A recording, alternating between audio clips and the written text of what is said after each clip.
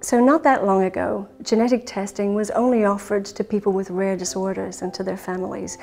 And we spent a lot of time evaluating the impact of genetic testing in those individuals and those families. But now genetic testing is going to be increasingly offered to a wide variety of patients in a wide variety of clinical settings. And my research is aiming to evaluate how we can ethically and effectively guide the introduction of this testing to maximally benefit patients.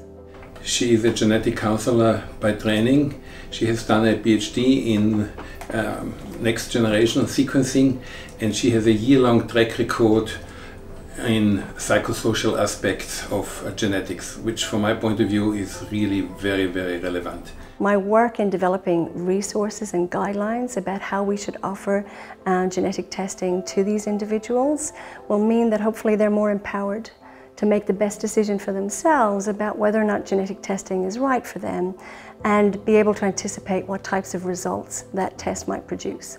Indirectly, I'm also going to be educating cancer physicians so that they feel more empowered to consent their patients in the first place, and also to be able to discuss the types of results that come out of genetic testing. When it comes to my research, it's the patient that motivates me, the patients and their family members.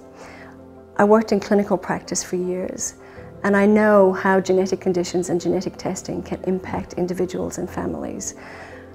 I'm driven to make sure that genetic testing being introduced widely in clinical practice is to the maximum benefit of the patient, while all the time mitigating any risks.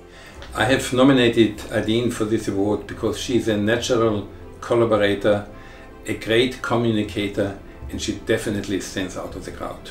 I think she will have a great future as a researcher.